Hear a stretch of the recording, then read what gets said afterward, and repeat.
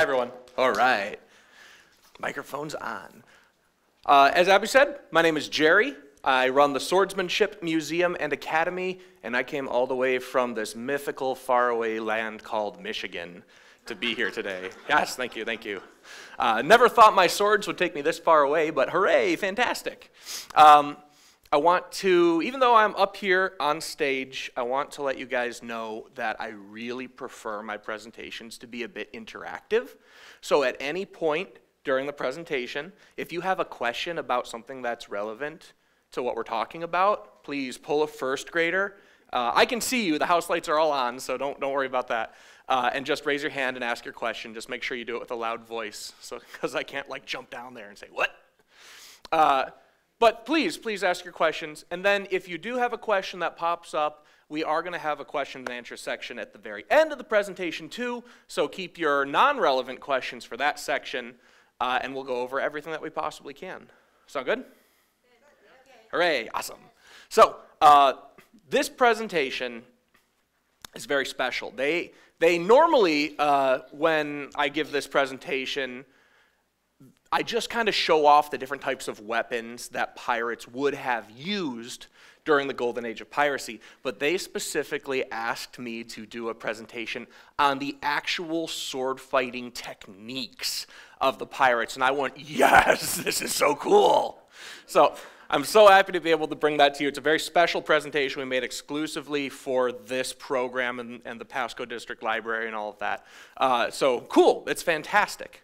So to start things off, I need to lay out a bit of groundwork for us. We need to understand what pirates are and what specifically we're talking about. And I want to clarify, there's always been pirates. Whenever there is someone on water that is carrying expensive things, there's always, yeah, that's pretty much been human history. There will always be pirates. The earliest record we ever have of pirates comes from ancient Egypt, type of people called the river folk, and that's pretty much all we know about them. Yay, history, knowledge. And then, of course, we have modern-day pirates that are struggling to survive and going to extreme methods, just like the pirates during the golden age of piracy did. But we are specifically talking about the golden age of piracy. That's your Yarmady-style pirates. And we're going to specifically talk about the year 1615 to the year 1730. That's kind of the era that historians think quantifies the golden age of piracy well. There will be a test, so make sure you're taking notes. I have to do my due diligence. I have to make sure I put the professional years in there. But I do also need to let you know the world that these pirates were in, the world of the late 17th century and early 18th century. And this is right at the high point of colonialism.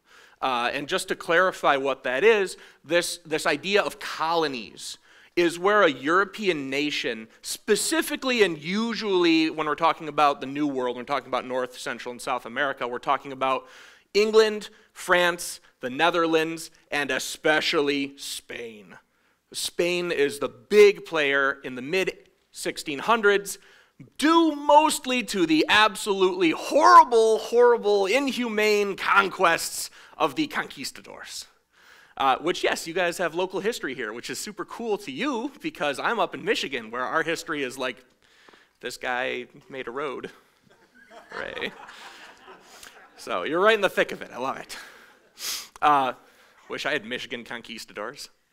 But in any case, these colonies that were set up, I want you to understand that this should be seen like the frontier, like the wilderness, like the American West, this lawless land that is so far removed from any point of central government that there really isn't laws and regulations. It's kind of a wild place.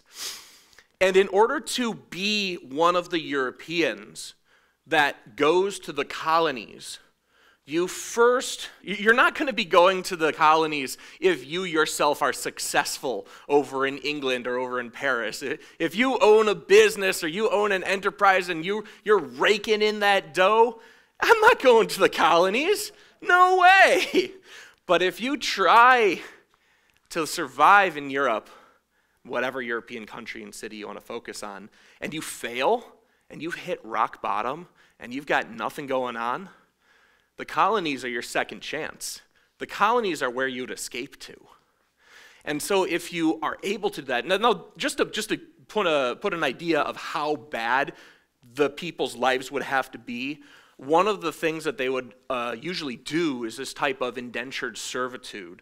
What that would mean is if there is a wealthy, successful business or enterprise owner over in Europe, and you are at rock bottom, you would usually sign yourselves up to be a servant, basically a unpaid farmer or something like that, laborer, for this wealthy person for something like 5 years. And then when that 5-year contract is up, you're free and you've made it and you're already in the colonies, and that's when you can start your new life. And that just goes to show how rock bottom these guys would have to be in order to go to the colonies. And this was pretty much the regular thing.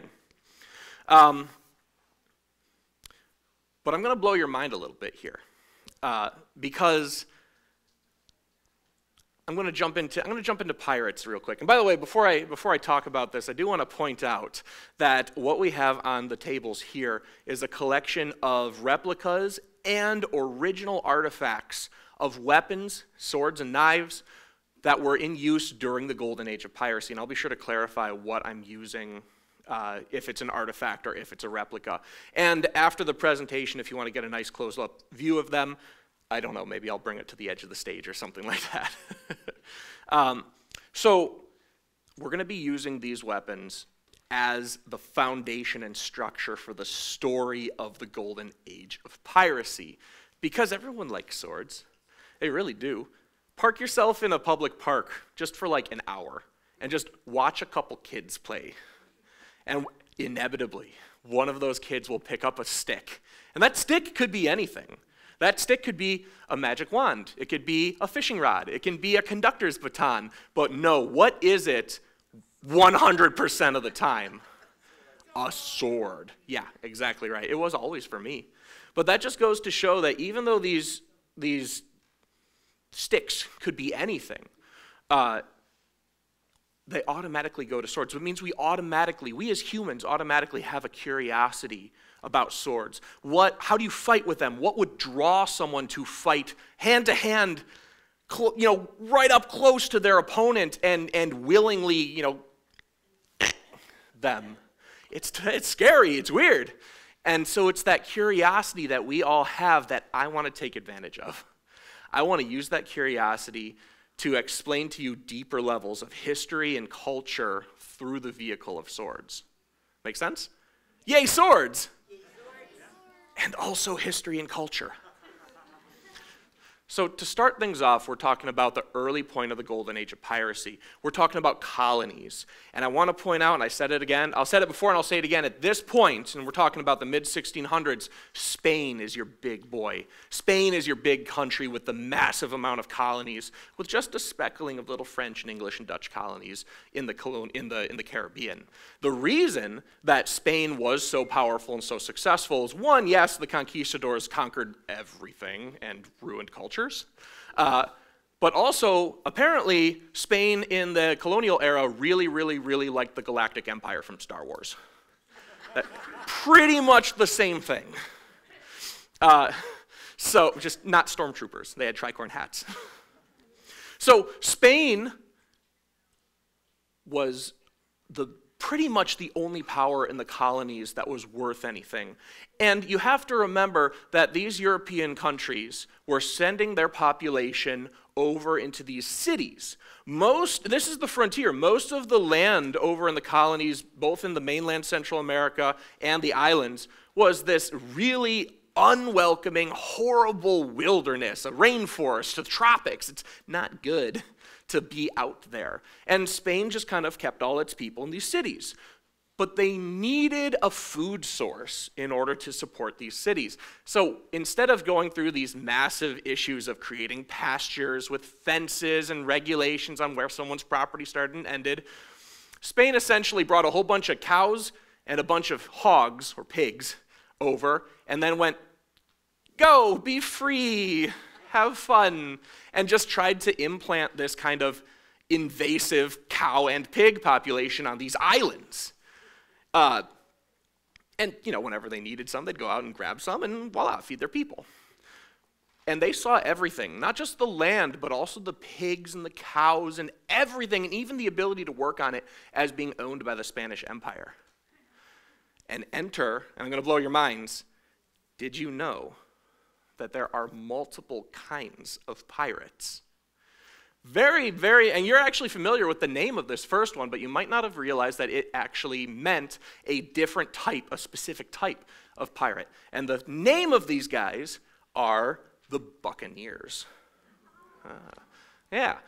So eventually the word Buccaneer just meant anyone who was a pirate. But at this point, the Buccaneers were a very specific group. What they were was normally mostly French pirates. And what they would do is they would set up encampments. And when I say encampments, I don't mean like little villages. I mean literal like fabric tents on the far side of the island away from the Spanish cities. And these buccaneers would be illegal hunters. They would go out and they would hunt the pigs and the cows that the Spanish would let free on their islands. And they would take it back to their camps, and they would use a process that preserved that meat and also gave the buccaneers their name. Because buccaneer is actually an anglicized version of the French word boucanier. Boucanier means someone who uses a buccan. What's a buccan? Please don't make the joke, the buccaneer, please. Horrible. A buccan, or boucan, is a structure that you would build of various sizes. They can be small, they can be massive, that you would build over a fire, a very smoky fire. And they would put the carved up slabs of meat, the pig and the cow, in the boucan, and the boucan would have a roof, and it would catch all the heat and all the smoke from the fire underneath it, and you would essentially flavor it, cook it, and dry it all at the same time, creating some sort of pirate beef jerky. And that was especially good for being on a ship, because when you're on a ship, food goes bad real fast. And they would never sell to the Spanish. They don't want to sell to the Spanish. The Spanish are going to try to kick them out or kill them or something. And so they would only sell to the folks who are in the Caribbean who are not Spanish. So we're talking about the English, the Dutch, and the French. And more often than not, if you come across a ship in Spanish colonial waters that isn't Spanish, they're probably there to fight the Spanish. No one liked the Spanish. Spanish liked the Spanish at this point. So these buccaneers became allies, essentially, to these invading powers. And not only would they be selling their meat to supply the ships, but they would also be hiring their services, not just as guides, because they do know the area, but also as crack shots. Because these buccaneers used a type of gun referred to as a fusil boucanier, or buccaneer gun. Yay, archaeologists know how to name things. But it's actually pretty fascinating, and obviously I can't bring one of those on a plane, but they normally are a smoothbore musket that is 6 to 7 feet long. And the idea of that, remember this is smoothbore muskets. They didn't spin when they shot out like our modern day rifles. They were just a ball in a tube, so when you fire it, it kind of goes, you kind of hope it hits. But the idea was the longer the barrel, the more accurate your shot was. And so these guys were hunters, crack shots, and they would have their long muskets, and they would fire at pigs and cows, or sometimes Spanish. But they were also really good at one other thing. And I'm going to bring that out. This is our first artifact that we're going to be looking at today. And unfortunately for you, it's really small. So you can come and get a nice close look at it later on. What we have here is an original late 17th century or early 18th century hunting knife. It's very, very pretty. It has a very thin and unfortunately worn for wear blade. And it has an antler grip, and in a horrible sense of irony, it has a brass butt cap that is embellished with designs of beautiful little cherubs. It's very rigid too, very solid. Now this is the type of knife that these boucaniers would be using because they were hunters. They needed a wide variety of knives in order to properly skin and carve and process all of the meat that they're illegally hunting. And most of the period depictions of buccaneers that we see have them with a big pouch on their hip, and just sticking out of it is just every knife handle you could possibly think of. Where if someone were walking down the street today with this thing on their hip, you'd be like, okay, buddy. They also would have another type of knife that I'll be using, and that's this one. Anyone want to give a guess as to what type of knife this might be? Sword? Dagger? Thoughts? Anyone else? Good guesses so far. Chicken thing, that's a good guess too. What this actually is a bayonet. And a bayonet, for those of you who don't know, is a type of knife or blade that gets affixed to the end of a gun. Or in this case, this doesn't get affixed to the end of, this goes right in the end of it. This is the earliest form of bayonet that we have in history. This is called a plug bayonet. And it's called the plug bayonet because it plugs right into the end of your gun. And it sticks in there, and it basically turns your big musket, your fusil boucanier with a bayonet at the end of it, into this weird, awkward spear.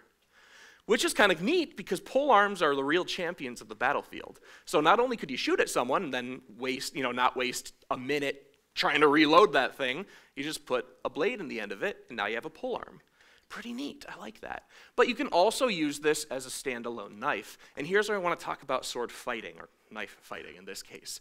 What I use, and I want to point this out too, and a lot of people aren't aware of this, there is a massive world out there researching surviving sword fighting and weapon fighting manuals. What I mean by that is thanks to museums and archives, linguists, translators, and publishers, we have access to actual books written by actual swordsmen from a time when sword fighting meant life or death that have survived the centuries, and more often than not, it needs to be translated so we can understand it in our modern day gross English.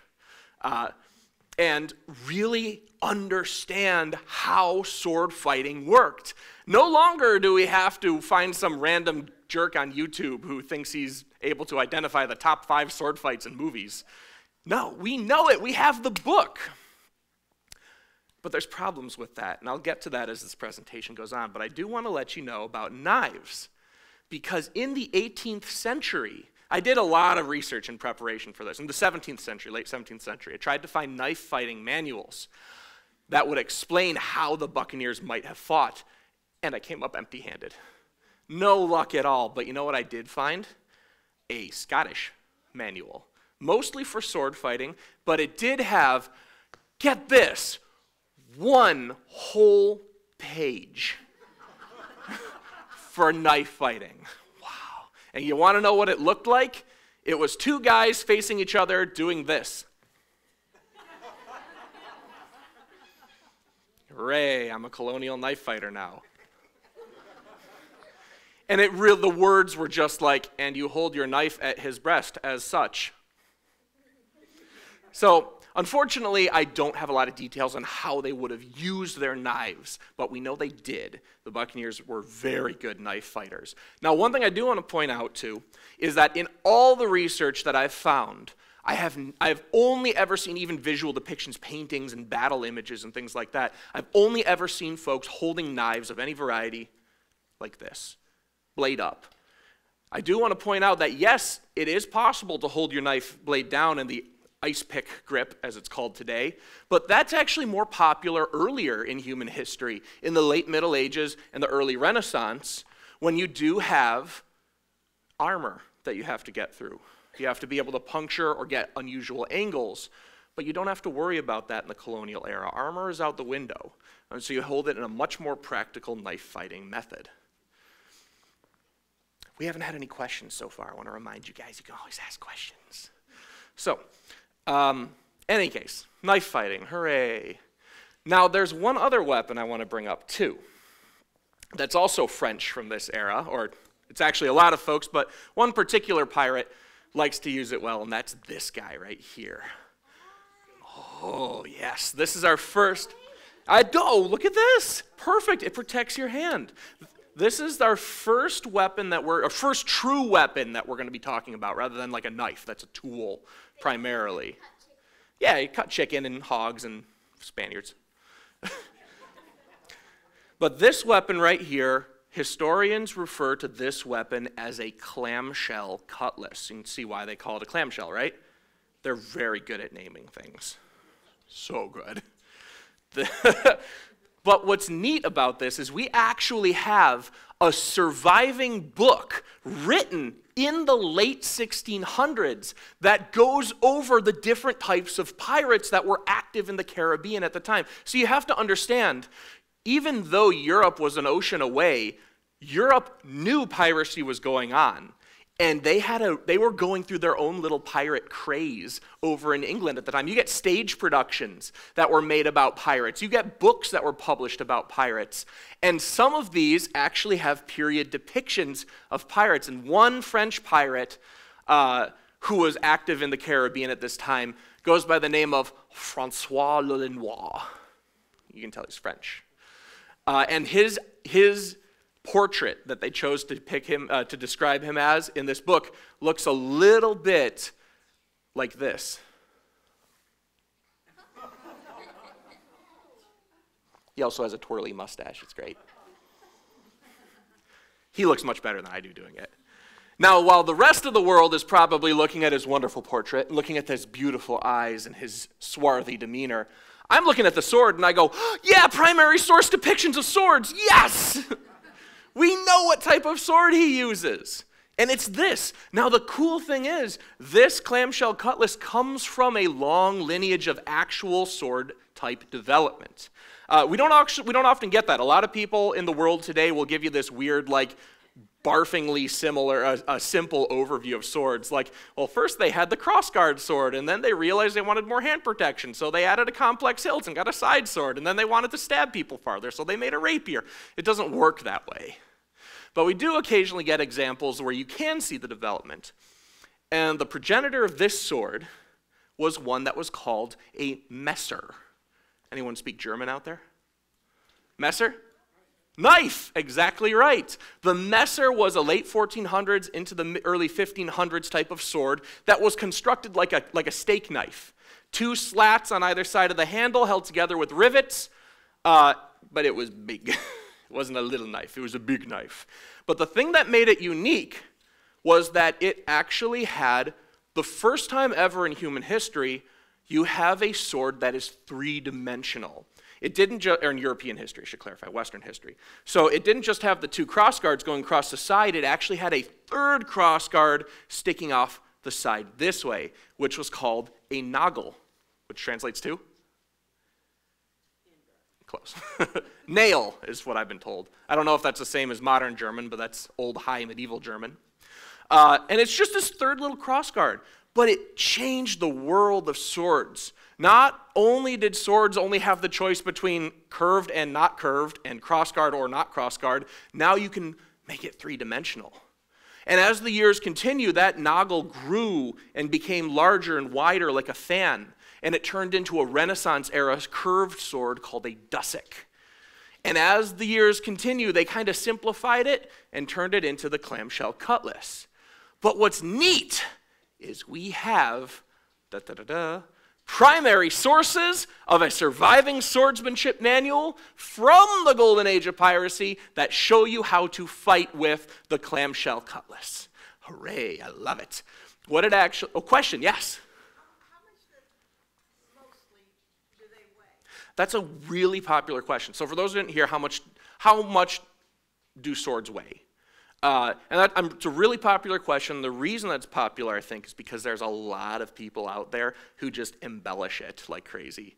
Up in Michigan, my educators and I have a nice little competition to see how high we can hear other educators claim that swords were. And here's the true story. So we were at a Scottish festival, Scottish Heritage Festival. And at these Scottish Heritage Festivals, the different clans have different tents representing their little clan culture and heritage. It's kind of neat.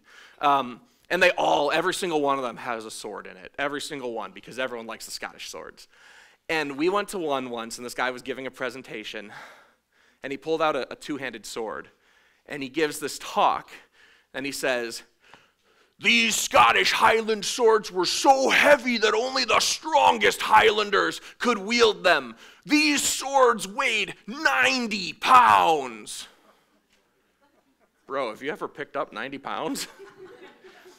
Apparently he had, because he actually had a reason behind it. He actually said, these swords were so heavy, and I kid you not, I'm not making this up. You can't make this stuff up. It was so heavy that the Scottish Highlanders could only attack from above because once it hit the ground, it was too heavy to pick up again. So apparently it was a one-time use sword. We hear this all the time. It actually, believe it or not, it was 40 pounds. Then it upped to 50 pounds. Then it upped to 90 pounds. So this competition is ongoing. But the rule of thumb for proper historical sword weight is roughly 1 pound per foot of weapon. So this sword here would probably weigh somewhere between a foot and a half, weigh about 1.5 pounds, 2 pounds, somewhere around that area. It's not heavy. You don't want a heavy sword. You want a light and quick and fast sword because these swords are not crushing, they're not chopping, they're slicing. You need finesse, you need to be able to work with it. So if you can take that rule of thumb, 1 pound per foot of sword, and picture a 90-pound sword.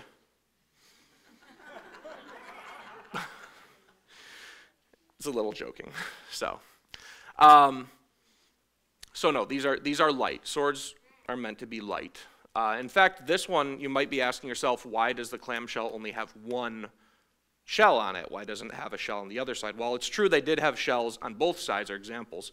Frequently, they would only have one protecting the back of your hand so that you can wear it on your hip because you would be wearing this throughout the day frequently, especially if you're on campaign. So it's all about practicality, and as we go through, you'll see that pirates are very practical folks. Did that answer your question? Go ahead. Both of you are shaking. So I do have another question. Sure. I'm noticing that the clamshell handle, the shield, it almost seems to indicate right-handed use. Yes. So the identification or the observation was that the clamshell being over the back of my right hand would indicate that it is made for right-handed people. And that's definitely true because if I were to hold this in my left hand, it wouldn't give me a lot of protection. Well, I certainly could use this, and as you'll see, we'll pull up other swords that are, parallel. But this particular one is only for right-handed. And as we go through the historical manuals and all the research I've done, the earliest time I've ever found a sword master who wrote a book that actually mentioned lefties and how to fight with the left-handed style was in the late 1800s. So if you're a pirate and you're a lefty, sorry. So better learn to fight ambidextrously. Last question. What have you got, my friend? Where did you get the sword? Where did I get the swords? Once upon a time, someone told me when I was first starting my museum, they said, you're not a real museum until someone gives you all of their unwanted junk. And at the time, I was like, oh man, I wish people would give me their unwanted junk. And now we just get tons and tons of swords just donated. And usually the story is, I found this in my grandfather's closet. I don't really know what it is. Do you want it? And I say, awesome. So, but this particular one is a replica. I'm very comfortable swinging it around because I bought it online. Hooray, specifically for this.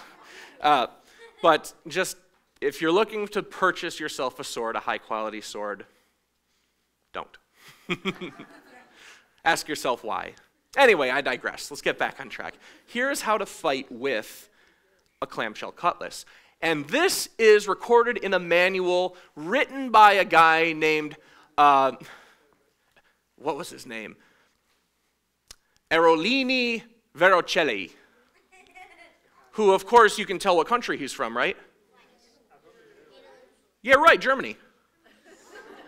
Yeah, he was German. It blew my mind when I first figured that out. It sounds Italian, yeah, for sure.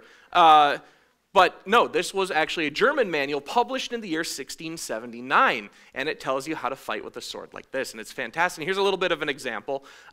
His work has you fight with this through a series of what are called guards, and a guard is a way that you hold your body, your weapon, and your stance that gives you either offensive, defensive, or strategic benefits. So in English, some of these guards are, for example, the fool guard or the plow guard. We have the boar guard, the steer guard, and I kid you not, this next guard is hilarious. I kid you not, in German it's called the Zornhut, but in English that translates to the wrath guard. Yes, they were edgy back then too. And that's back here where you literally have your sword over your right shoulder, and the idea is you would throw forward your right foot for a downward diagonal cut. And by doing that, you're able to put your entire body weight behind that cut. Rather than just kind of a, you're able to put some actual force behind it for your cuts. But it's not just going between one guard to another guard. Very not cool. There's actually some flow involved to it. And I want to demonstrate one particular technique that is called the plunge cut, and it demonstrates the flow that you would see in this style of sword fighting. So we'd start off here in the wrath guard, and I'm going to be looping. It's going to look like I'm going to do a downward diagonal cut, but in reality it's going to loop around behind and attack from an opposite angle. And at full speed, it looks like this.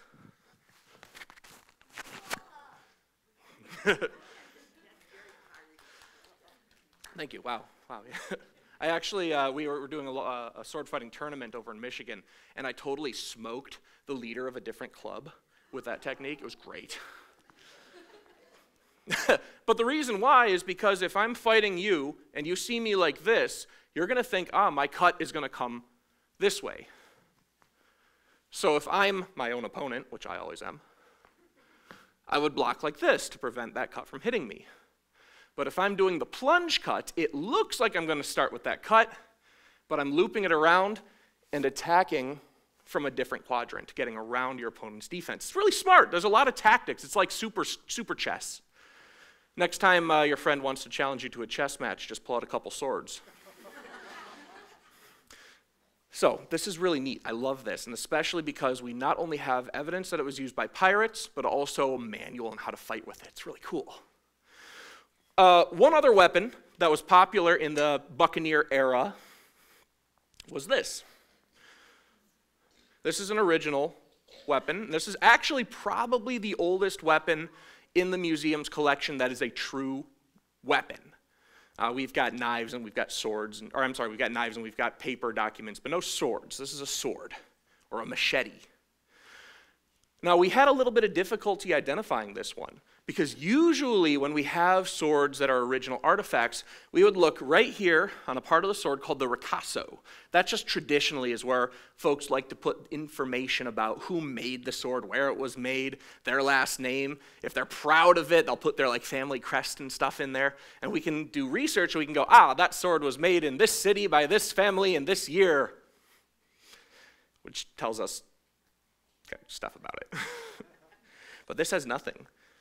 And it's probably because this sword is not necessarily very well made. The blade is not very flexible. It has a fake fuller, which is normally a hole, a groove in the side of the sword that is designed for structure and strength of the blade, but they just kind of did a little etch on it, like, look, we're quality. And then, of course, we have the hand guards, which is non-existent. I've only ever found one other sword, original sword, that looks similar to this, and believe it or not, I found it on Facebook. And someone here in Florida said that they found this sword in an old house, as pretty much everyone claims they found a sword in. And it had this exact same handle, this kind of knife slat style handle with the teeny tiny cross guards. And I think that's really cool because I was completely unaware of what this sword might be up until that point. But it does indicate that these swords were made in the colonial era, at least in Florida and probably in Havana and some of the other colonies as well. But the reason why I like this as a pirate sword is because it is not a military sword. You have to remember, pirates were not soldiers. Pirates were not part of a military. They didn't have logistics. They didn't have factories pumping out weapons for them. They had access to whatever a civilian would have access to.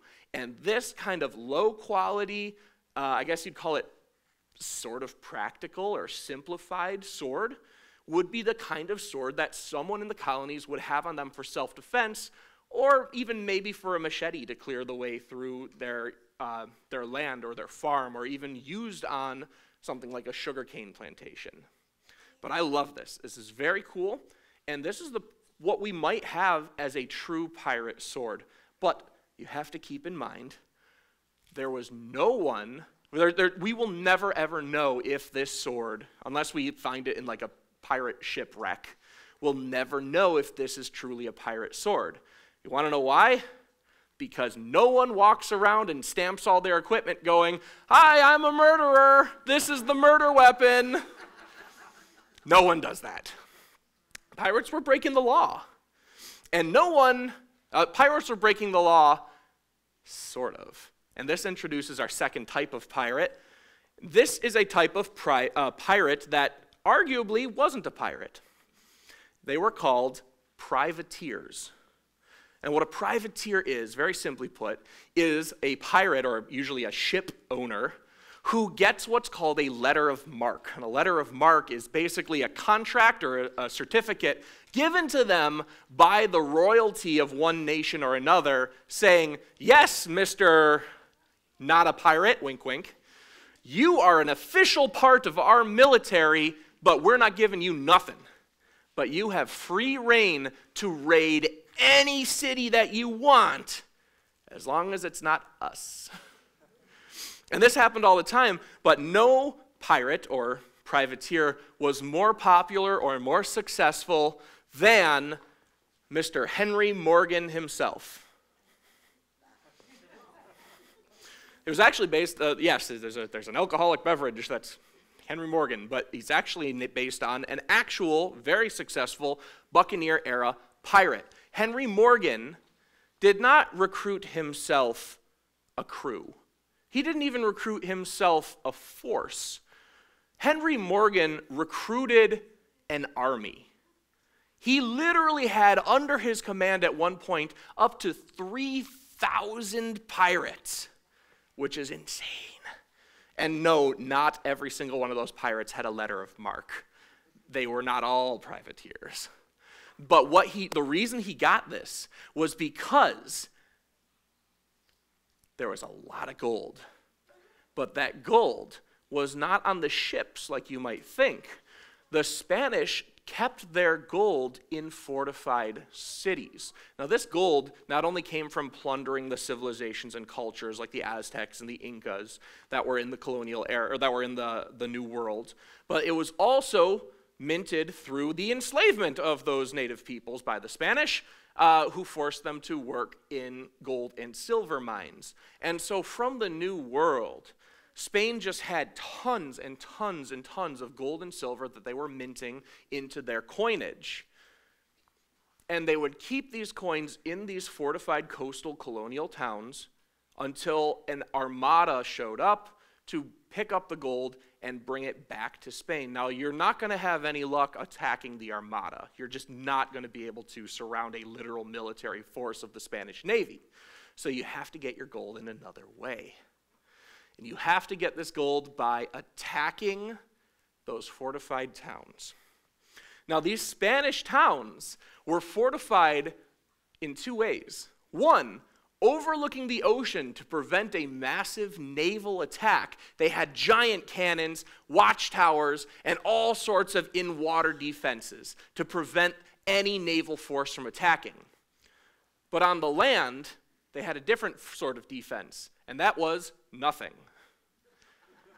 Because remember, behind these cities, behind these towns, there was nothing but rainforest and wilderness, diseases, unfriendly natives, and all sorts of obstacles are getting in the way. No army is going to make its way through the back. No army is going to walk overland to these cities, right? Henry Morgan did so. And that's where you get, your pirate adventure, traveling through the jungles. And he actually did, on many of his attacks on Portobello and many of the other Spanish raids, it's more like an invasion. They would land on the opposite side of the island, march through, have a really minor skirmish with some of the Spanish militia, because the militia were the only ones who were there. You don't have an actual Spanish force.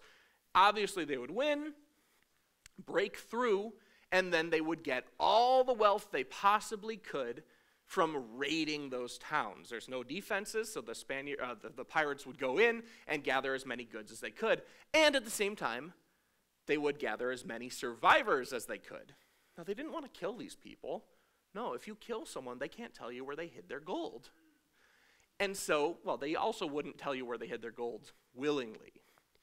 So these early buccaneer pirates were specialists in torture. Horrible methods of torture, usually involving wrapping a piece of fabric around someone's head and tightening it tighter and tighter and tighter until their eyes bulge out of their skull. Hooray! Hi, kids. They're horrible. They were not fun. But then when they did that, usually people would tell them where their gold was hidden. So they would go and get that gold, in addition to their plundering gold, and then to top it all off, they would set up shop right in that horrible town and ransom it off to some other Spanish town. Said, oh, you want your town back? Well, give us even more gold. And then we'll vacate it. And when they got their gold, usually they'd throw a few torches in the town, book it up, and head home, just laden with gold. So much gold. And you have to remember that the Spanish coinage was international at this point. Anyone would accept it because it was literal gold and silver. It wasn't like our coins today where it's some random alloy of junk metal. That literally the wealth of the coin was your wealth, not a representation of it. So it was good. And these pirates laden with Spanish coin would go back and bring that wealth to any of the other colonies that were in the New World that were not Spanish. That's kind of your iconic method of the buccaneering era. But the irony is, Henry Morgan, who was seen as a privateer by the English, but was seen as a horrible vigilante and a pirate by the Spanish, he was actually called back to England, imprisoned, and was being held to be hanged because England wanted to settle things down with Spain. And his reputation was so notorious that if Spain saw that England had killed him as, a pirate or hanged him as a pirate, they thought Spain would calm down. So here's Henry Morgan, wasting away in the Tower of London prison, waiting for the day when he would be publicly hanged. He gets notice that he has to come out of his prison cell, and he comes out probably expecting the worst. He sits down in the chambers of the King of England, and the King of England says, hey, you want to be governor? Yes. And Henry Morgan, in the biggest 180 ever in human history, goes from thinking he's about to be publicly hanged to being the most powerful person in the colonies because he was a privateer, because he was always doing what he did in the name of the king. And apparently, England didn't really care how Spain thought of them at the time. Believe it or not, Henry Morgan actually worked to limit piracy when he was governor. And it worked. And the buccaneering era ended partially due to Henry Morgan putting a lot of caps and basically turntailing on all of his pirate friends and saying, no, you can't do this anymore. The buccaneering era, which is one of the subsections of the golden age of piracy, ends in about the 1680s, more or less. We then enter a section of the golden age of piracy that I'm going to briefly mention, and this is called the Pirate Round. The Pirate Round is called the Pirate Round because the colonial era in the Caribbean is not necessarily the wealthiest anymore. And the pirates start going across the globe. They enter places of the world like the Cape of Madagascar. They enter the Indian Ocean. They enter sometimes the Pacific and the Asian worlds. Now and the only reason I'm mentioning this is because we do have accounts of pirates, cliche tricorn hat-wearing Yarmady pirates wielding exotic weapons like shamshirs from the Middle East, like tulwars from India, and we even have an account of a Mexican pirate wielding an Indonesian weapon referred to as a kris, which is a wiggly dagger. It's really cool. You get some weird exotic weapons from the pirate round. But I'm only going to briefly talk about that because as much as I would love to give a lecture on literally every weapon ever in human history, I'm not going to bore you with that. So we're going to enter the next era and talk about a few unique weapons that popped up. This last era, which is from about 1710 to about 1730, is referred to as the true golden age of piracy, the real golden age. And this is where you get all of the cliche, Pirates of the Caribbean style. I did that for reference, not for actual historical credit. Golden age of piracy fighting. Pirates, not versus Spanish, but versus the English. And this happened because Spain went through a succession crisis.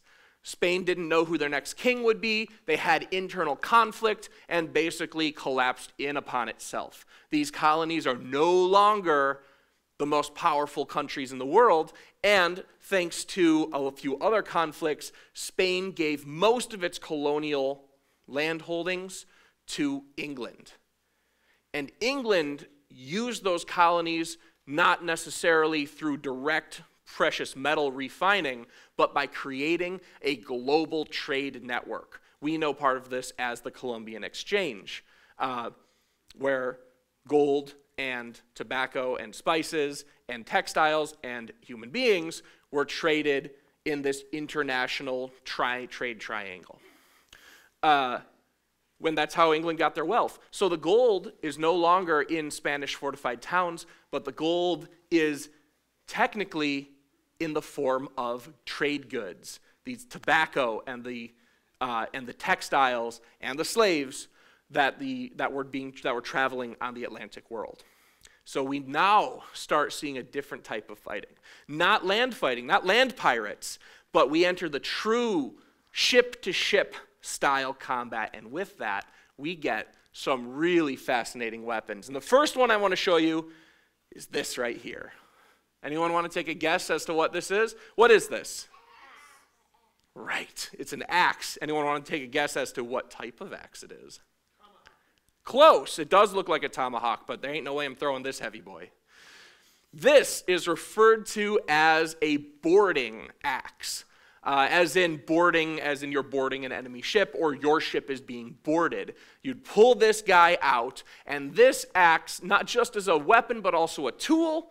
The tool is useful for if you see enemy grappling hooks are attached to your ship, you can go ahead and take your axe and cut through it. If you're on the enemy's ship, you can use the axe to cut through the ropes and the rigging to make sure their ship is damaged and not able to sail away. And of course, you can use this to split some skulls, which indeed we have actual primary sources of pirates saying, yes, I used this to split the skull of a midshipman. And you go, ugh. Okay, that was casual. There's also some weird, we don't have primary source records on how to actually fight with an axe. Probably because axes aren't really the most strategic or I suppose you'd say dexterous style of fighting. Usually you do this and you break through everything. But there are some ship manuals, like seamanship manuals, that describe that if you need to, you can take about 12 of these and you can take the pokey bit and slam it into the side of your enemy ship, one on top of the next, and you make it a little ladder that you can climb up. I don't know if I trust that. But it's in the manual. So it's there, primary sources, hooray. If you do want to fight with an axe, please keep in mind that you're not going to barbarian this thing and do this kind of like downward, and then try to like lift it back up while throwing your elbow out at the same time. You actually want to have a bit of flow, because unlike swords where the weight is in the back by the pommel and the handguard and you have a nice light flexible blade, the weight of the axe is in the top. And so the best way to fight is to keep that axe in motion using body mechanics and flow to keep that head in motion.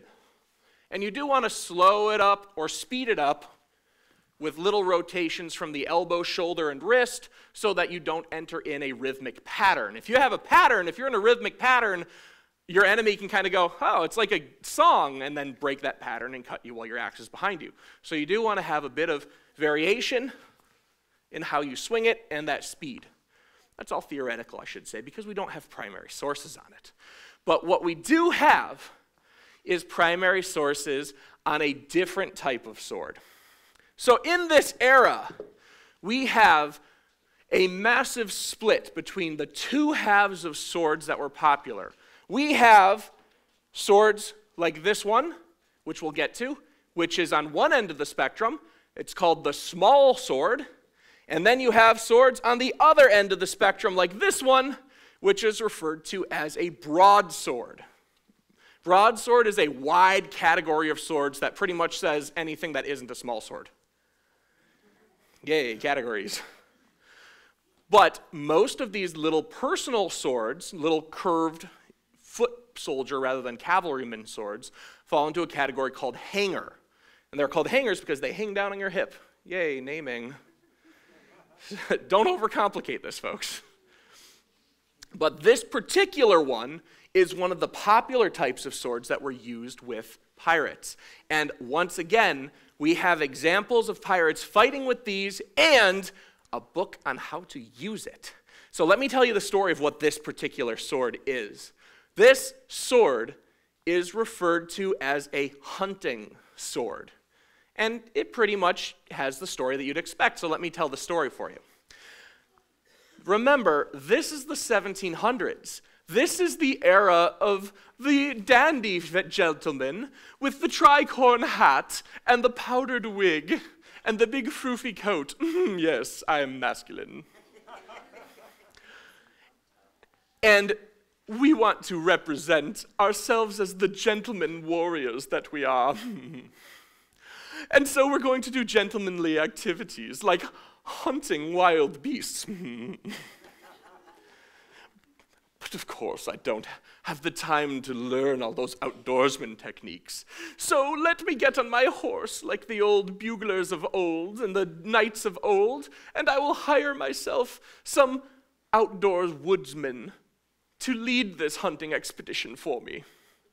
And so if you can picture, this wonderful, well-dressed, super expensive, and very gaudy and impractical gentleman is on horseback, and he has to bring with him this wonderful, fantastic sword because it's wealthy. Look at how decorated it's in. Beautiful. Love it.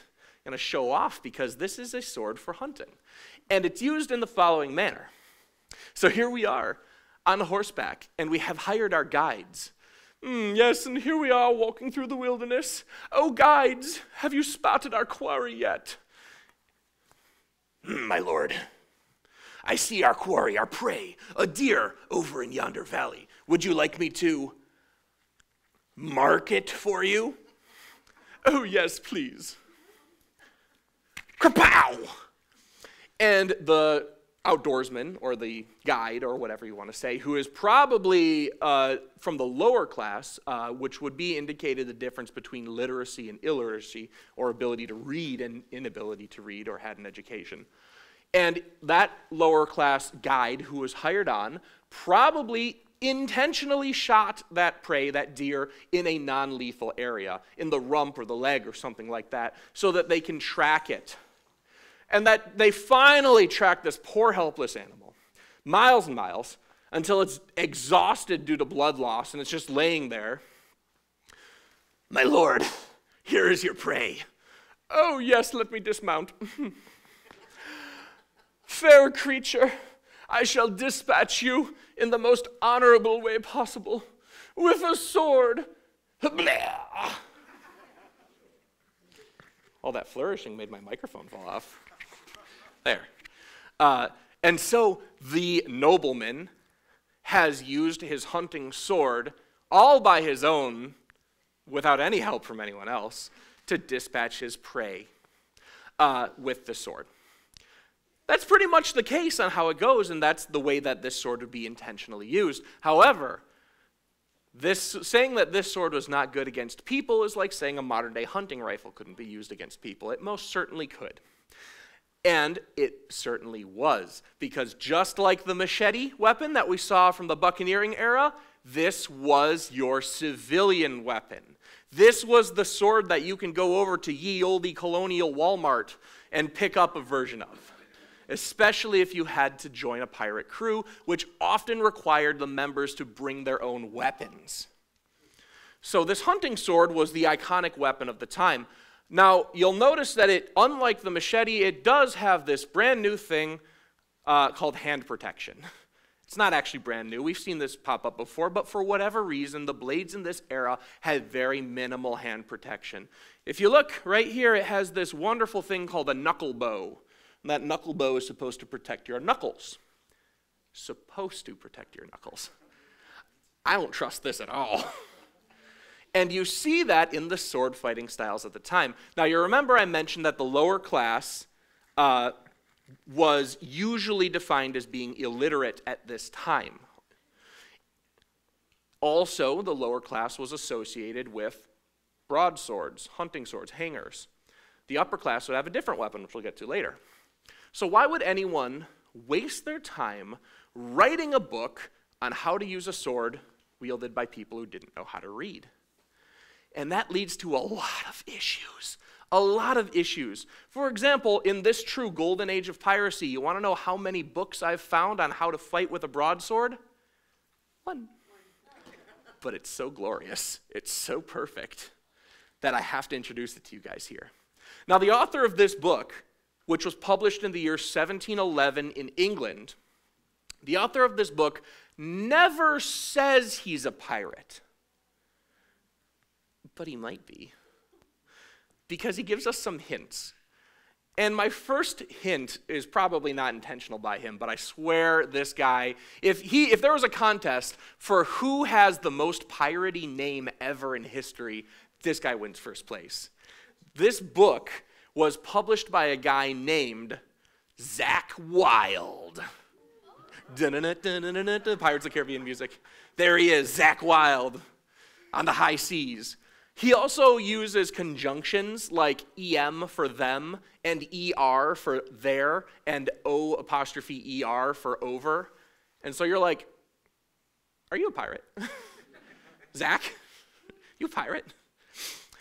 He also has techniques such as the grand compass and other kind of naval-sounding terms. So let me explain how Zach Wilde wants us to fight with a broadsword. Question?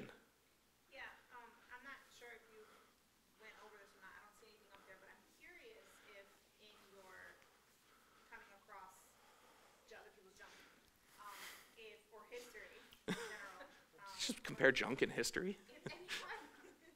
All junk is history, just maybe not yours.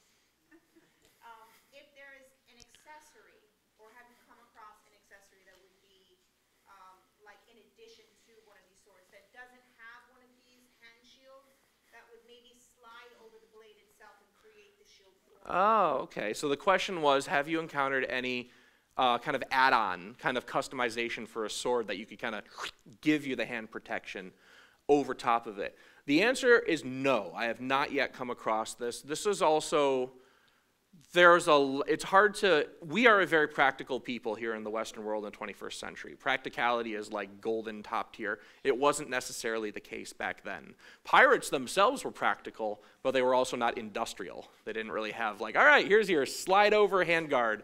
In fact, the only swords from this era that had true proper hand protection were the Scottish basket-hilted broadswords. The rest of the world were having these wimpy little, your hands protected style swords.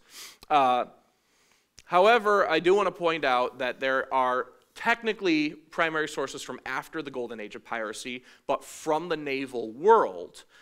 There's a couple depictions that show naval soldiers, and these are true Navy soldiers, or Marines, not pirates, but they have forearm protection, almost like little sheets of metal that they've strapped to their forearm, which is kind of cool. I mean, this is armor from the era way after armor was supposed to be around. The only thing is, there's literally from like 2 pieces of art, and that's it. We don't even know what they're called. We don't have any surviving examples, so we're not really sure. The other thing is published in the early 1800s.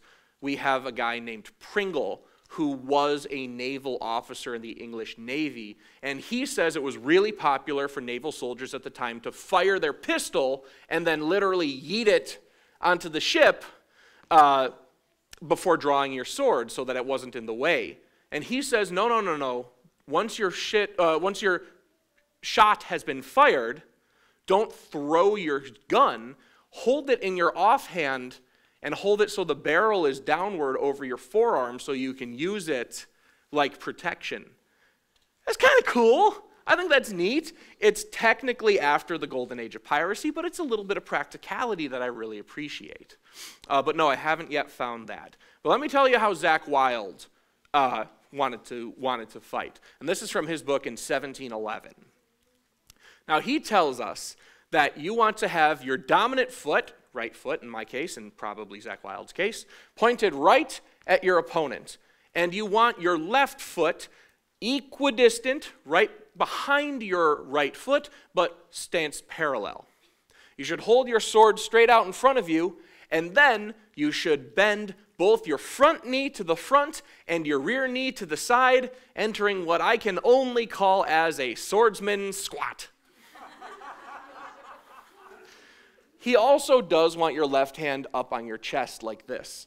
So this is your proper Zach Wild Golden Age of Piracy broadsword stance, which is kind of cool. I mean, I like it because if I'm on a ship rocking back and forth, I at least can kind of move my body and flow with it.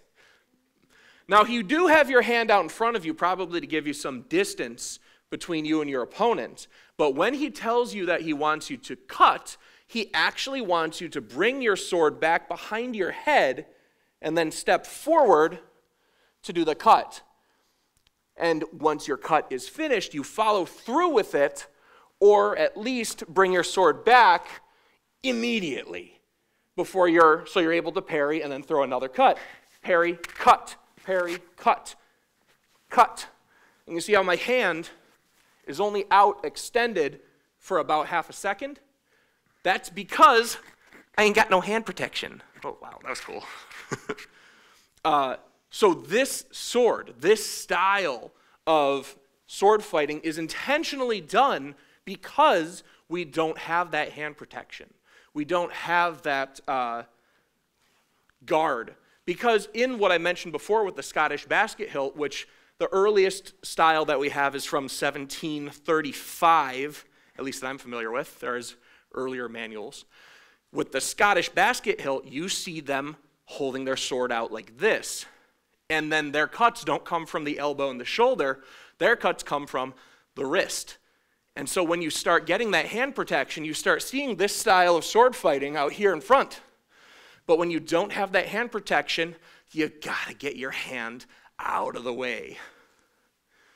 By the way, one of those other Zach Wild techniques that promise you he's not a pirate, wink, it's called the Grand Compass. And it's kind of neat.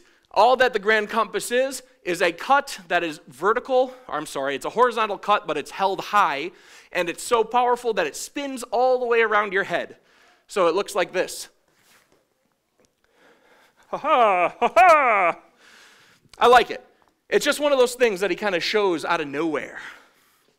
But it's piratey. Yar. Say it again? So the style that carries over to current sword fighting, which I guess I would call current sword fighting like sport fencing, you're asking the perfect question because it's a perfect segue into the next weapon that we're going to be talking about, which are these two over here. So the next weapon, and the last true weapon style, I do want to talk about this artifact before we jump over to that. This is another artifact.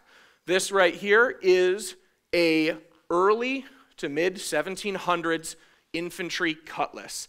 And I say infantry because this definitely is, or at least is inspired by, a military sword. And I say that because, you guys might be able to see it, we have a brass single-piece hand guard and grip. This entire section right here is one piece of metal. Not multiple pieces, but one that looks and designed and shaped to be multiple pieces. But because the infantry would often be going on campaign, You don't want to give them leather guards with multiple pieces or shark skin or dogfish skin grips with different wire wrappings. That's going to fall apart.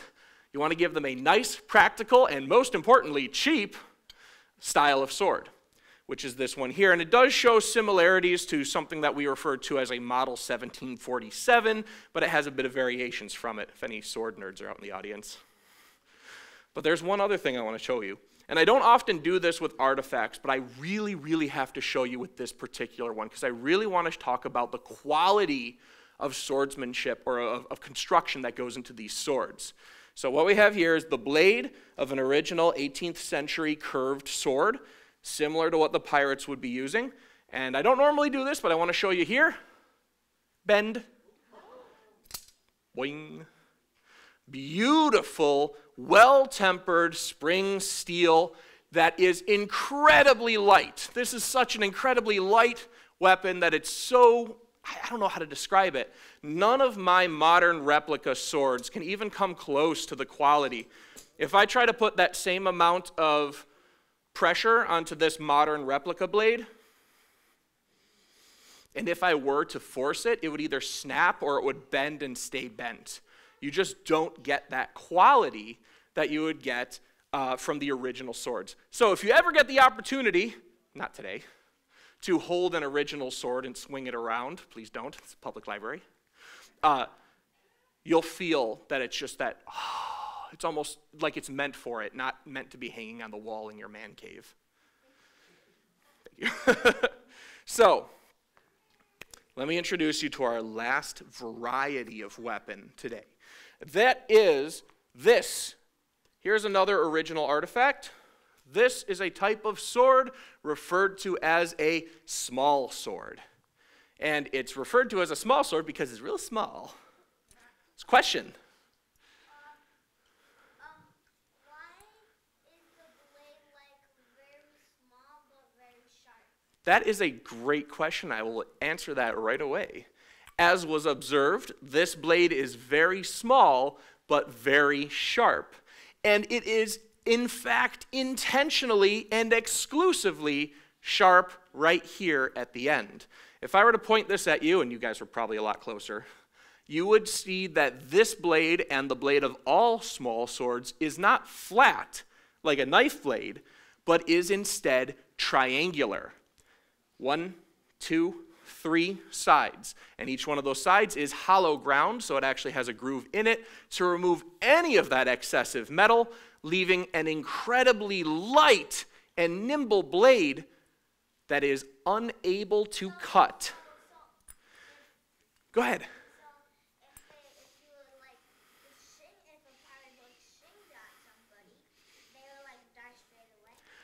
I would think if they swinged at someone and hit them in a vital organ, they would probably die straight away. Good conversation to have. Say it again? Madam, this is meant for us masculine gentlemen. So the topic of ladies as fighters, there were the origins of sport fencing at this time. You start seeing foils, which are literally the training versions of small swords, and you start seeing women-only sword fighting clubs appear for the first time in Western history. But they are not welcomed as warriors. As much as I would love to look at history as inspiration for equality, it's not the place to look. Even talking about a relevant topic, and put this on hold for a quick second, talking about the relevant topic of female pirates, we have Anne Bonny and Mary Read, which are two and only two female pirates from the golden age of piracy that we know of. The only two out of thousands and thousands and thousands of pirates. And they were on the same crew. They were on the same ship. And we have pirate crews that say women weren't allowed to be pirates, or women weren't allowed on ships, or things like that. And so is the example of Mary Read and Anne Bonny, who, by the way, were very mythologized at this time, women pirates, let's write books about them and sell them to make profits, which happened all the time in colonial world Are those two women the norm or the exception? And unfortunately, all of our evidence shows that they were the exception. Don't get me wrong, the modern pirate mythos allowing for female pirates is awesome. Keep that up. But don't look to history thinking that we're going to find gender equality, because unfortunately, it's not there. In front first. So the weight per foot on this one is? Much lighter. This is a much lighter. So the question was the weight per foot on this one, much lighter. The behind you, did you have a question too? Yeah, have you heard of the China? Yes, don't get me wrong, there are other female pirates, but yes, and very powerful. And I mean, there were women warriors from history. Look at Vietnam. They had twin female warrior empresses. I mean, awesome stuff from history. But specifically Golden Age of piracy, not the best. In the back.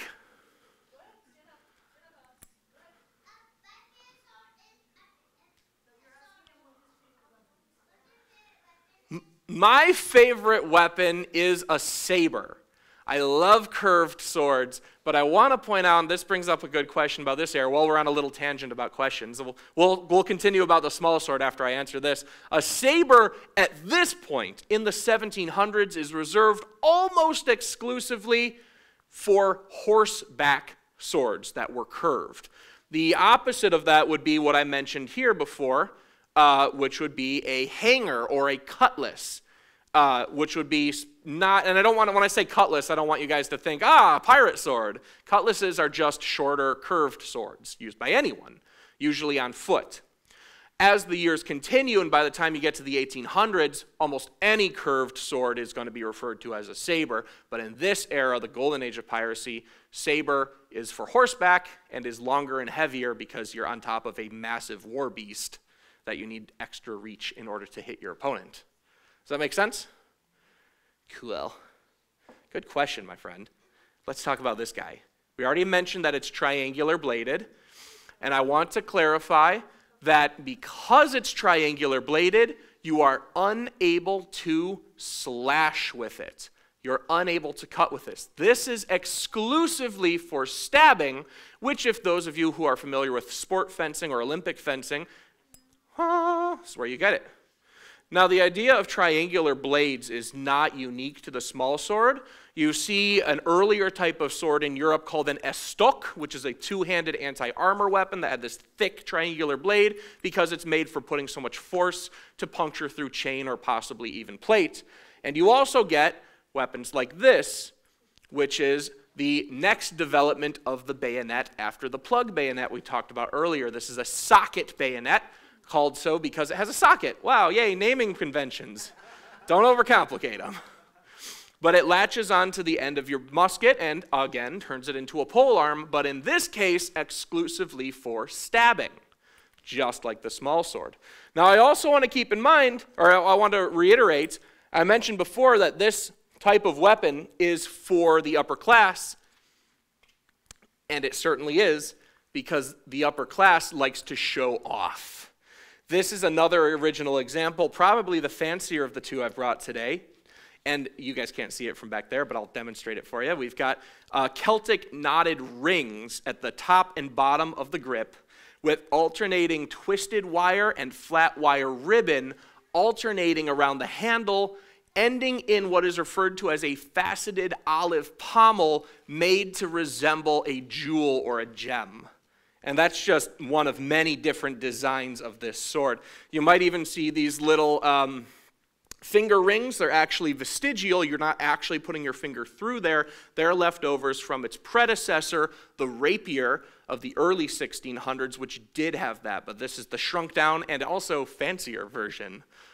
Very, very light. Now, in my research, while it's very, very difficult to find swordsmanship manuals explaining how to fight with a broadsword, we have an absolute ton of manuals from all over Europe explaining how to fight with the small sword. Because if you're a rich, educated, world on a silver platter person, you're going to know how to read, you're going to have a small sword on your side because you're a man. and you might as well know how to use it. Now, there's two big philosophical schools of thought that we have for small sword fighting. One is very popular by the Navy, especially the English Navy, and that is where you have your torso turned sideways, your arm fully extended, and then your left hand out like this for balance and also because you got to look good. And this is very beneficial because you can move your hand in just a small little way to offset any oncoming swords, but then when you wanted to thrust, three things happen. You reach your sword forward with your arm and your torso, you throw your left hand down beside you, and you take a step forward with your front foot. So it looks like this. Ha, ha. And then you step back to parry, and then forward again to lunge, parry, stab, and of course it goes on and on like that until someone gets impaled. But there's a different style that I think is much more appropriate for pirates. And this is where instead of having your torso fully flat and your left hand back, you actually bring your left hand forward and twist your torso 3/4 to the side so that you have it up here by your ear. Now by doing this, you've made your torso a larger target, but you also have brought your second hand up to be an active part of fighting. Remember, this ain't sharp. You can grab it and they can slice your hand all you want, but it's not going to hurt. So you have your hand up here. You can still thrust forward and do damage, but if your opponent happens to throw a thrust at you and you've parried it, you've offset it a little bit, your hand is right here and you can grab it. And their sword's way out here and you can go, ha-ha, sucker! Or, to bring it in... To bring it even more so for pirates, you don't have to impale them. You can just threaten their life and then ask them where their gold is. That's good sword fighting. But in fact, there's one particular technique, which is, I'm going to try to do it with one person, and that is where if your opponent thrusts at you and you're able to parry it with your sword in your right hand, you can actually take your right hand here, which is often, your left hand right here, which is often held pinky up because you can thrust it out forward, grab the hilt here, and at the same time push with your sword and twist with your hand. And by doing that, you have twisted your opponent's sword out of their hand farther than their right hand can possibly twist, easily disarming them. And now not only do they have no sword, not only do you have two swords, not only do they have wet breeches, they are also at your mercy to tell you where the gold is. And I think that's very popular. Now, I want to let you know, this is normally the point in the presentation where I tell you how the golden age of piracy ended. I usually tell the story of Edward Teach, or who's also known as Blackbeard, who terrorized the Atlantic Ocean and actually was so mythologized that we actually don't know whether or not he lit his beard on fire to give him that smoky thing. That might have been made up to sell books. But we do have one news article that apparently asked the crew on how Blackbeard died, and to very simplify it, he died in a sword fight. The English Lieutenant Maynard had a crew specifically designed to hunt down Blackbeard. They cornered him. I'm very simplifying the story for the sake of time. They cornered him and got into a duel with him and his crew. And it actually came down to Maynard and Blackbeard fighting each other. Maynard had himself likely a small sword because he's an English gentleman. Blackbeard likely had himself a broadsword because he was a smart, practical pirate. And they engage in a fight. And, as you might expect, the small sword breaks. It snaps and Maynard loses his sword. And it looks as if Blackbeard is about to kill Maynard, but one of Maynard's crewmates jumps up, and this guy happens to be a Scotsman who happens to be wielding one of those basket-hilted broadswords we mentioned earlier. And he attempts to cut at Blackbeard's neck to decapitate him. It does not work. Blackbeard says something epic like, it'll take more than that to kill me. And then the Scotsman said something equally epic back, like, then I'll try twice as hard. and then actually does strike and successfully hit Blackbeard in the neck, who then becomes decapitated, and as the gross, horrible, horrible pirate myth says, his decapitated body swims around the boat 3 times, which is so true, I can't believe it.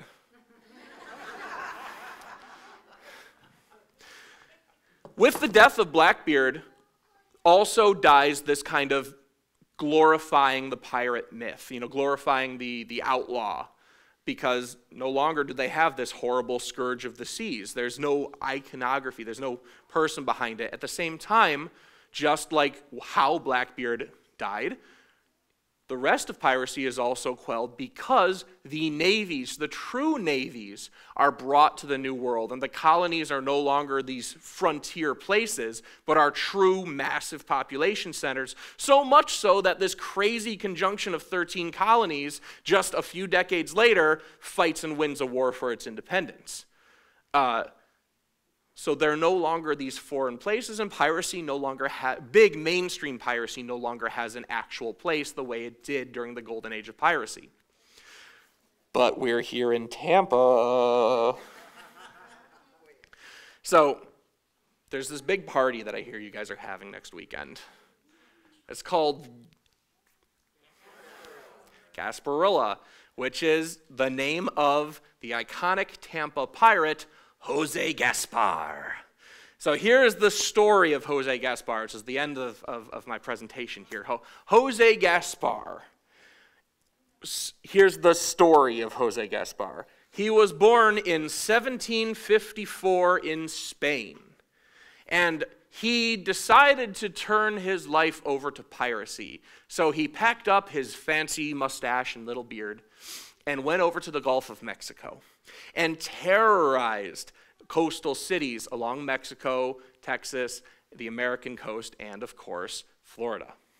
Successfully making these raids and amassing a massive amount of wealth, which he then buried on this little-known island that we nowadays know as Gaspar or Gasparilla Island.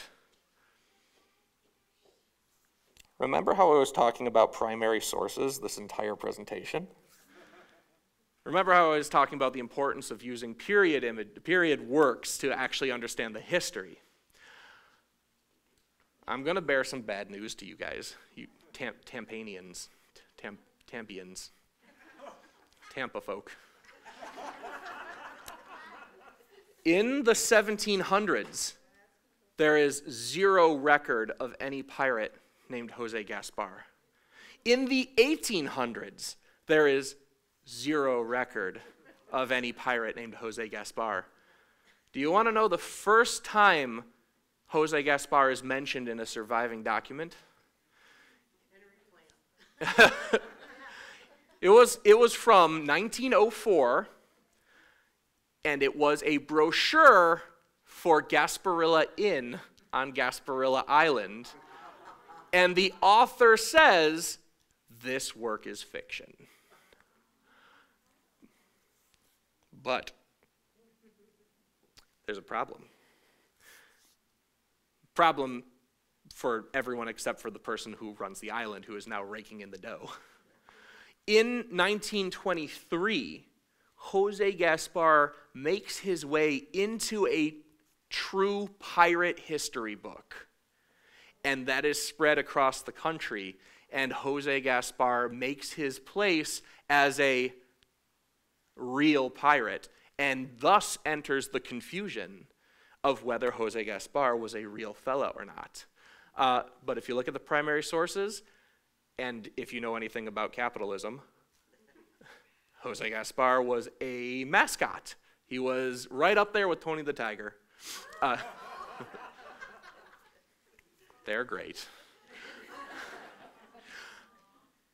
But that doesn't mean that's unimportant. That doesn't mean Gasparilla celebration isn't massively important to the community and a staple party that people look forward to every single year. It shows just how important these pirates are and their history is to us as a culture.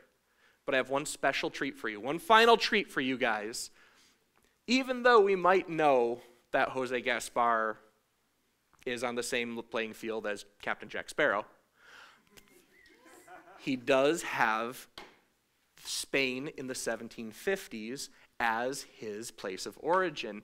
And it just so happens that one of the other broadsword manuals that were published in this century comes from Spain in the 1750s. Hooray! We know how Jose Gaspar would have sword fought if he were real. And I'm going to share that with you. This is the last publication that I'm going to mention. This is a publication written by Juan Nicolás Perinat of Madrid in Spain. And he is probably a rarity because Spain was, while the rest of the Western world was always about the upper class and the lower class, Spain had the long history of the dons and the upper class versus the lower class. And it was very rare that anyone would make any indication that they were associated with the lower class. And so Juan Nicolás Perinat, at the beginning of his swordsmanship manual, which is mostly a small sword manual, does say, I have to share how to fight with a broadsword because my proprietors told me to do a weapon book for every weapon. So I guess I'm going to do this. Please don't think I'm lower class. Spain, fun. But here are some examples of if you were able to identify a Spaniard fighting in the 1750s saber style or cutlass style like Gaspar would have fought with. So Perinat requests that we fight with our hand back here behind our head, and he wants us to hold our sword up in this guard, which he refers to as second, which we later on know as hanging guard, but second is really fancy. Please don't notice I'm lower class. And instead of doing a standard step forward with a cut, he requests that we do something with our lower feet, which is called a gathering step. So we will take our left foot, our rear foot, and actually bring it up to our front foot as a precursor to a cut so that I can then lunge forward even farther and with more force with my saber cut. And that's kind of neat. And also, if you step back, you can kind of push your enemy forward because you're no longer stepping back to your original position. You are stepping forward, you're gathering, stepping forward, back to parry, gathering, forward, back to parry, gathering, so you can actually move slightly forward as you're sword fighting. And there's all sorts of other unique things. He tells you to aim for the upper head for a first cut. He tells you to use the false edge, which is the sharp little few inches at the end of the back of the sword, to cut at your opponent's wrist from below. But there's one technique that I want to end with, which is hilarious. And if Perinat ever knew that his weird, crazy technique was done on a stage in front of people 300 years later, he'd be happy. Because no one's doing this for real. In his book, he has a depiction of a swordsman, and it looks a little bit like this. And I looked at that, and I went, what? What? So he has himself about a paragraph's worth of description on this, and he calls this technique the flourish or the skirmish. And he describes it with very unfortunate lack of details, but he calls it a horizontal figure 8 at eye level. And it should be a technique that you use when you are surrounded. So it's supposed to theoretically look like this. I'm surrounded, please, let me go. And he clarifies, because it makes so much sense, that as you're doing your horizontal figure of 8, occasionally someone is going to try to cut at you, apparently, when they're not laughing. And if you cling with an opponent's sword, that is the only time that you are supposed to take a step forward. So here we go. Clang. Clang! And apparently that'll eventually get you out of being surrounded because your enemies are all laughing their butts off.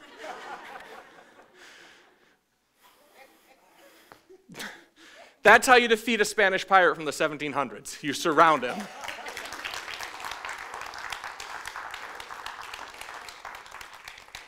with that, I want to open up the floor to our overall question and answer section.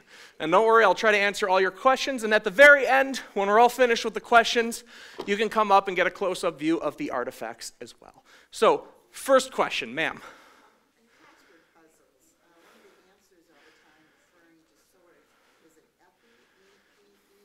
Mm-hmm. Would that be a specific one, or is it just a generality? So the question was, ooh, wow, that's loud. The question was, what is an épée? And it has two answers. One, épée is one of the 3 weapons that Olympic fencers use today. So they have foil, saber, and épée is their kind of heavy weapon, which is hilarious because it's not heavy. And I do want to point out, a lot of people know about sport fencing. It's very popular, it's in the Olympics, but it's very far removed from sword fighting. It is a sport that uses weapons that they call swords, but it's not.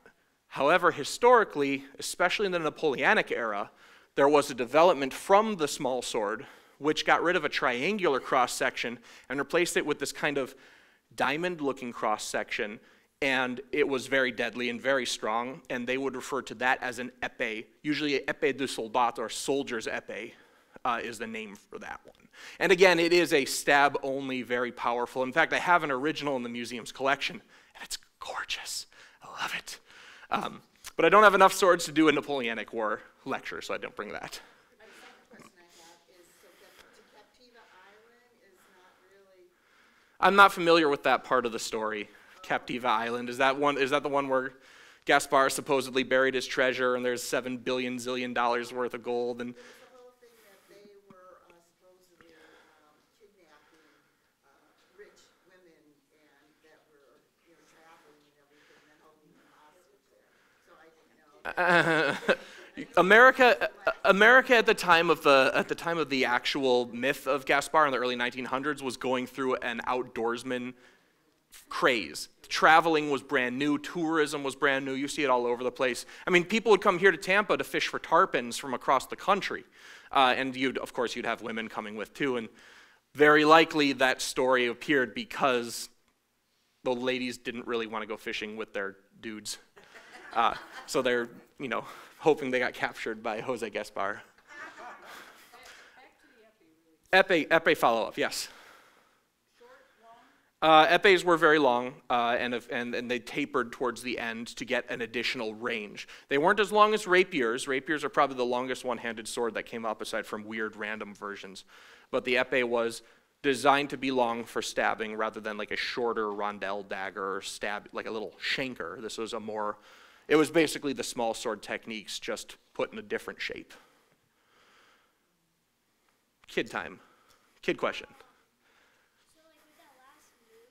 Yeah. Yeah, so the question was with that last move, the flourish that we did, what would happen if someone was behind you? You'd probably get stabbed from behind. You could turn, yeah, and definitely we could logic our way through this and try real hard to make it a valid technique. But you also have to remember that there's a lot more at play than just our practical mindset that we have in the 21st century, especially in the era of the 1700s when you have the upper class and the rich elite that you're trying to please and the lower class illiterate that you're trying to separate yourself with. And this is a sword for the the lower class. So, haha, look at how silly those lower class are doing a flourish, trying to flourish. Theoretically, this is all theoretical, it's all speculation, but we don't know because it was a much different culture at the time. Okay, grown-up question time. You said you flew here. All this was okay to bring on a plane? So, I don't have the box that I brought it out here, but it's this long gray triangular or rectangular box. And I flew Allegiant in, and I went up to the Allegiant counter with my box, and I put it on the table, and it looks like a gun box. It probably is a gun case originally. And the lady behind the counter goes, "Is that a gun?" And I kid you not, my response was, "No, it's swords." And she goes, "Okay." She didn't ask, "Oh, swords? What's that for?" It was just, "No, they're good." So, yeah, I mean, there's... Yeah, I can't carry it on, but But yeah, I looked into it. I brought it before. I actually have a little piece of paper that says, like, to whom it may concern, please don't take my swords away from me. They're for education, please. But, you know, safety concerns. Yes, in the front. What if you're on a boat and you do the last movie then? What would you do then? If we were on a boat and we did the flourish, the last move, Get out of it. Like what? what would I... Yeah, exactly. You're just basically, well, the question was, what would you do if you're doing the flourishing or on a boat and you know you can't escape? Well, the answer is you would just be flourishing for your entire life, for the rest of your life. Until you try to stab someone, and then... Then that goes bad and die. Yeah, usually it's you're in a bad situation when you're doing that in the first place. Good question, though. Good. Yes, ma'am, in the front. Two questions. What is your museum in Michigan? My... And are you familiar with any other ones? Like, I know there's one in St. Augustine, and I just discovered one in St. Kitts. When you say, so the question was, where is my museum located in Michigan? It's called the Swordsmanship Museum and Academy. Like us on Facebook. And as far as I know, it's the only museum that focuses on swords. There are fencing museums, and there's a few online museums. But I don't know of any others that focus on swordsmanship. And there's also military museums, there's tank museums. There are, however, groups here in Michigan, here in Florida, that focus on sword fighting. And that is part of a world that is called HEMA, H-E-M-A. It stands for Historical European Martial Arts. And that is the world of taking these manuals that I mentioned and recreating or restructuring the techniques into a competitive situation. There's tons of those in Florida. I made a trip down here and actually gave some presentations on how to sword fight, how to fight for tournaments last time, or a couple times ago that I was here. So they're great groups for people of any age. Keep that in mind too. The name of my museum is the Swordsmanship Museum and Academy in Grand Rapids, Michigan. We actually teach all over West Michigan, but the physical main location is there. Hey, Jerry, if this little girl in the dress can be our last Q&A for the time. Last question, and then you can come on up and take a look at the artifacts. Ma'am, in the front, what was your question?